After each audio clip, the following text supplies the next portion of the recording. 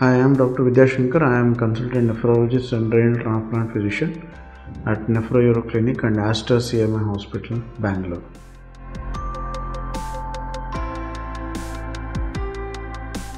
The nephrotic syndrome is a very broad entity. It depends upon what is the underlying disease or pathology, and each condition will take its own time for the remission. What you call as our ultimate target is the proteins in the urine should be less than 500 milligrams.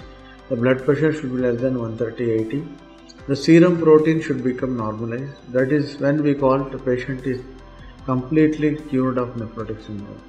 So there are two separate entities. One is in children and adults. In children, it is most commonly it's minimal change nephrotic syndrome, and usually it responds to steroids. So 90% of the patients respond to steroids, and when the child becomes maybe around 15 to 18, the whole process will become normal.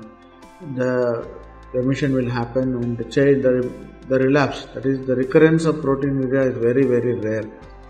And if it is a minimal change nephrotic syndrome, that constitutes more than 90% of the cases. But whereas in adults, it might take a very long time. The average is it might take at least 5 to 7 years. Most of the adults, they require treatment lifelong, and once they achieve remission, usually we don't stop. Especially in females, if they want to get pregnancy, then we might have to think of stopping these drugs. Otherwise, we have to continue these drugs for a lifelong. Otherwise, the relapse rates are very, very high in adults.